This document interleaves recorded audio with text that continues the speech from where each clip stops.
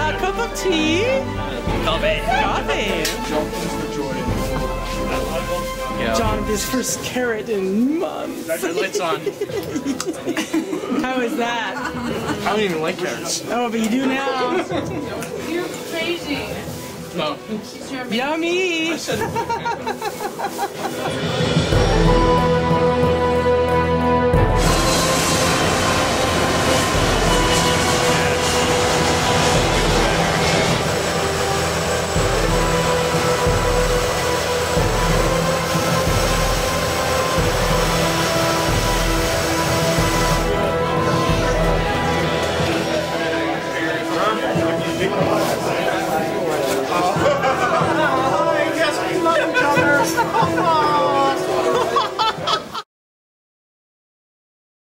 So this is our least favorite part.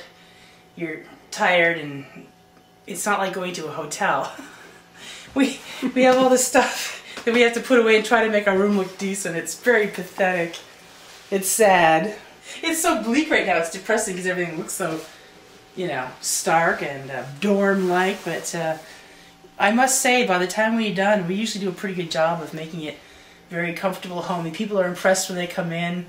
And it looks so good, but right now you really have no way to tell that that's going to happen.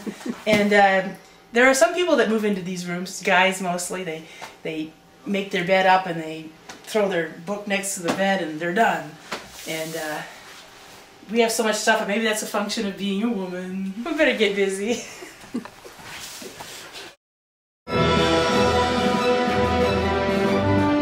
I just had some trainings this morning, you know, orientation and stuff. So now I actually have to head up to my work center. It's kind of dim. I guess this is as light as it gets this time of year. And I have these big padded Carhartts to wear, but they're too warm to be inside. I just have jeans with no long johns. It's only -20, so that's no big deal.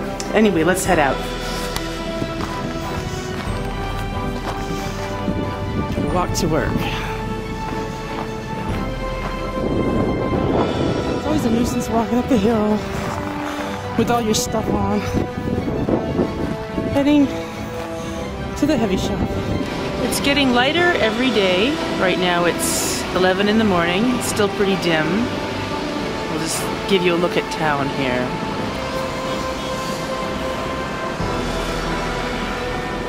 We call it town, it's just because it's got a lot of buildings, but there are no towns really in Antarctica or indigenous peoples.